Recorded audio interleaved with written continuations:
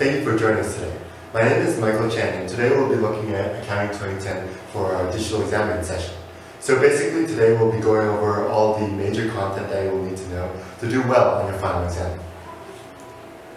So just before we start, I want to go over what York SOS was. So York SOS, what we do is provide you with various materials to really help you do well on your various exams.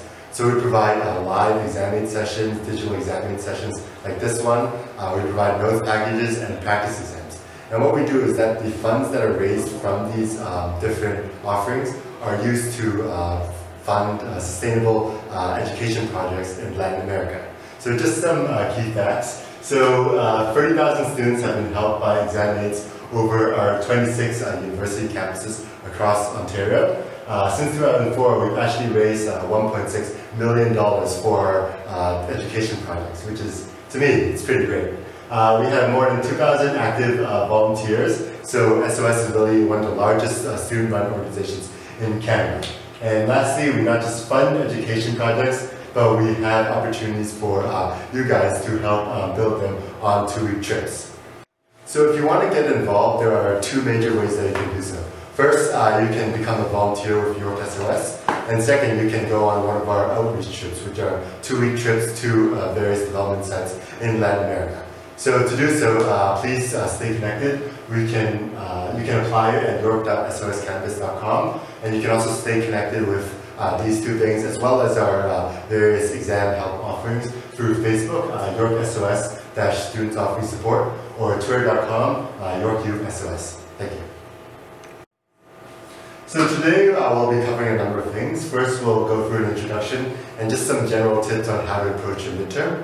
Then we'll go to Chapter 1, which is just a general introduction to accounting. We'll cover briefly what is accounting, the 2 fields of accounting, as well as the different standards in accounting. Chapter 2, we really go into the statements and we overview the balance sheet, the income statement, various ratios that are related to these statements, as well as other statements that may be important later, but aren't as well covered within the 2010 midterm. In Chapter 3, we dive into the accounting cycle, and then this is where we go into debits and credits, journal entries, adjusting entries, and correcting entries. So all that fun stuff. And then Chapter 4, we'll go into income measurement. So this is where we look at revenue recognition through first the critical event approach, the gradual approach, expenses, as well as gains and losses on sales of things that the entity doesn't want to sell. So first, to introduce. So in general, for the midterm, you'll have a number of strategy questions. So there'll likely be questions about journal entries, preparing the statements, questions about the revenue recognition, and perhaps a few short answer questions about more the theory of accounting that you've learned.